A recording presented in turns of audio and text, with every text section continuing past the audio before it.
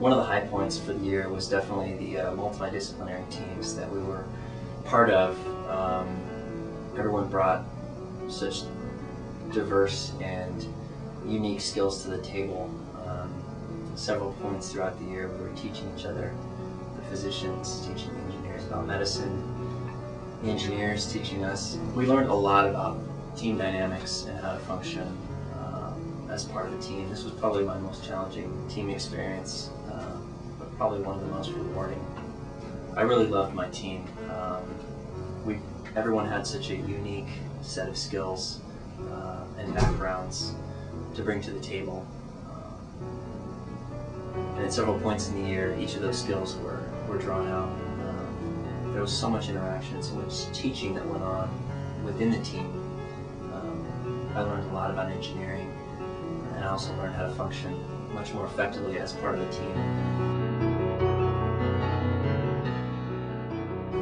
Clinical immersion was another real highlight for me personally. We got to spend 7 to 8 weeks in the Stanford ICU observing all aspects of patient care.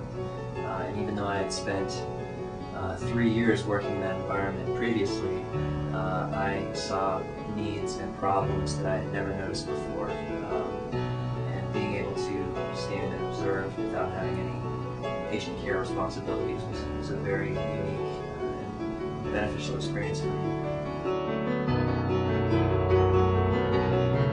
This program affords us incredible access to all the key players in the medical device industry here in the Silicon Valley.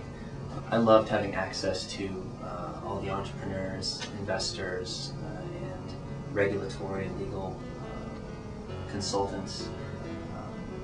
The input that they gave me on a personal level, and advice, mentorship, is definitely going to shape my career in the future.